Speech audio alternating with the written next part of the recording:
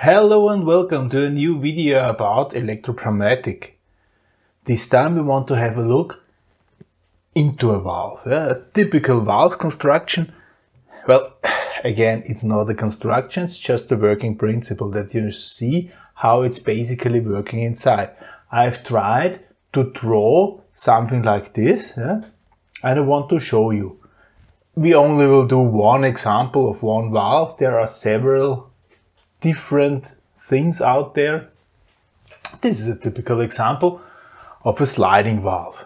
Okay, sliding valve, typical of electromagnetic operated things are those coils. They're inside a casing here. These are the coils which will move, and if you see something like that, that the coil has a slight offset to the valve body, then it's probably because it's a pre-controlled valve.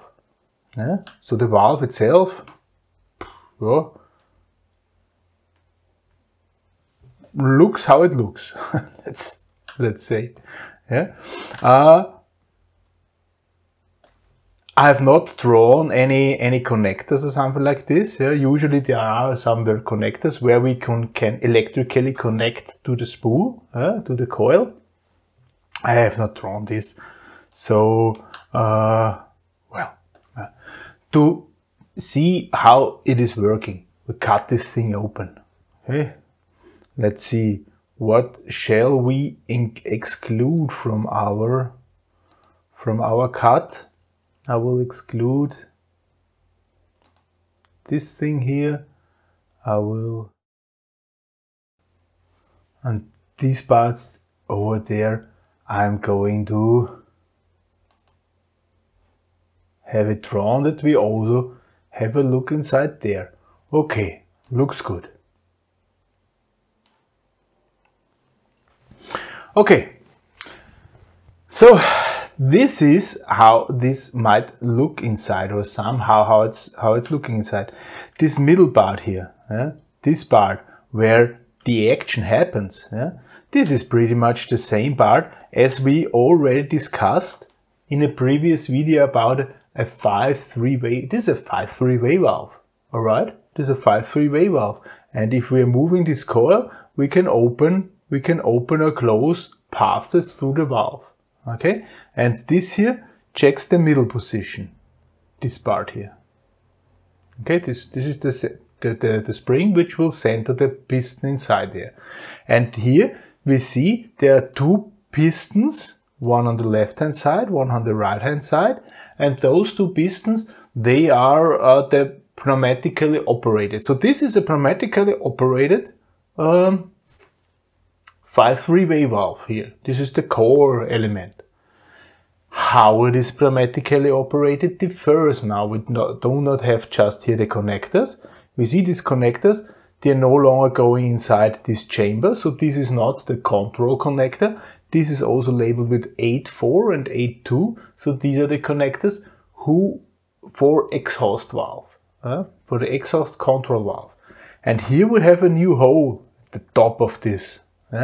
This new hole, this is actually the power supply of the pre-control stage. Let's have a look at the pre-control stage.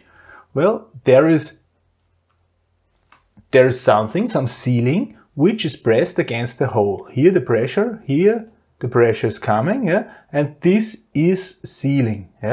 This part all belongs together. This is the actuator actually. So this is ferromagnetic. This will be attracted by this coil. Here is the coil. If we have a look at the other end of this, here there's the coil, and it is located around the casing and here this part which is sucked in is inside. Okay, usually, like I said, we have here electrical connectors at the top or at the side or something like this, and this is how this looks like inside. And the coil can easily be replaced. You just have to remove this cover, put another coil in, so the other coil is then for a different voltage, for a different, easy, right? So let's stay further at this side here. So once we turn on here current, we will have electromagnetic field, magnetic field, and this magnetic field will then suck this part into the field, into the coil. Okay, so what is happening actually there is that here this is opened, so the pressure can now get inside here, get inside here, get inside here, and this will move. All right, so this is now operated. Great, great. Once we remove power here again, electrical power, the spring will shift this and close this. Okay, so this is no longer open here. Pressure cannot get to here.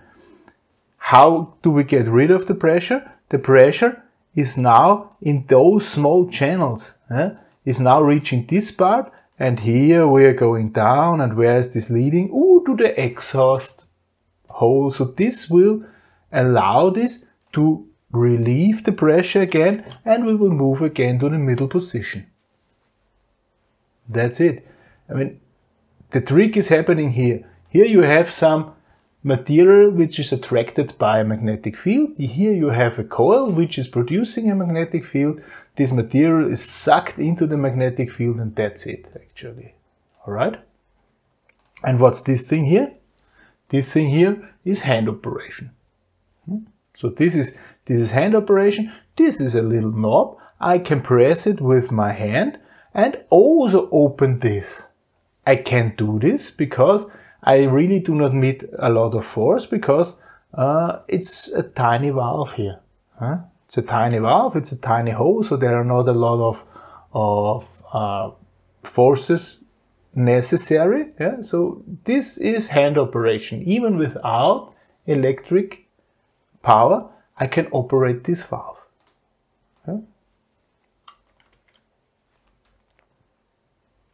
And the springs will then bring them back again.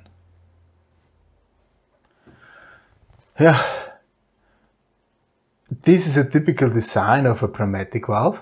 Hydraulic valves, small hydraulic valves, those things usually directly operate the coils, because they are very well lubricated and so on. So the coils in hydraulic valves are easier to move, so we can, this you can see, if the coils are obviously in line with the coil inside, then it's directly operated. If they have an offset like here, then there is somewhere a precontrol stage. There are also big hydraulic valves are precontrol valves, of course. Then we also have a precontrol stage there. Simply to prevent that this coil needs to be big. Shall be a small coil, and this shall operate this valve. So this here is